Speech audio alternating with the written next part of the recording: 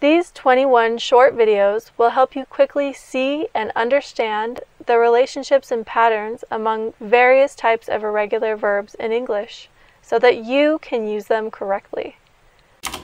Verbs like pay,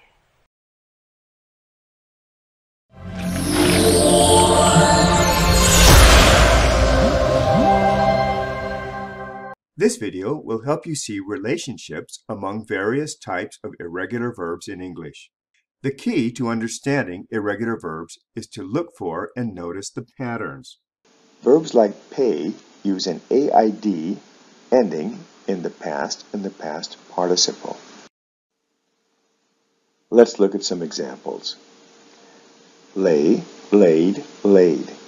Pay, paid, paid. Now look at the next one. With this one, the spelling is the same as the ones above. However, the pronunciation is different.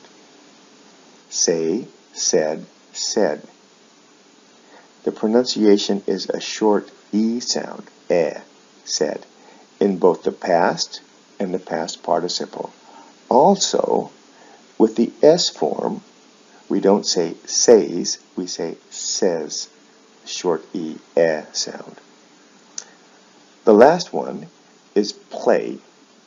Now with play, this is a regular verb, so it doesn't change the ending.